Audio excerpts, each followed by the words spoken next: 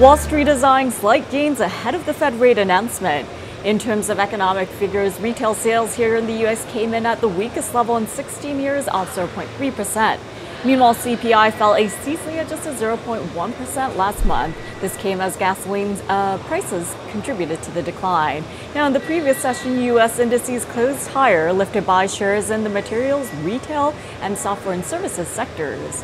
In terms of economic figures in the previous session, PPI broke even month over month in May, in line with estimates from an advance of 0.5% in the month prior.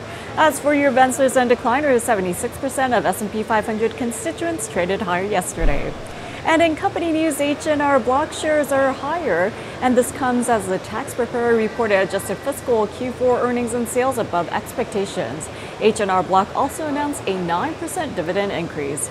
As for overseas markets, Asian markets were mostly lower, and we saw the Nikkei trade flat while the Hang Seng gained nearly 0.1% and South Korea's Kospi was off 0.1%. European indices are trading higher today. Here in the U.S., for the S&P 500, the bias does remain bullish.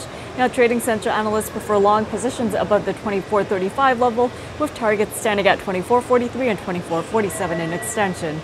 As for the Nasdaq, a rebound is expected, and for the Dow Jones Industrial Average, a further advance is forecast.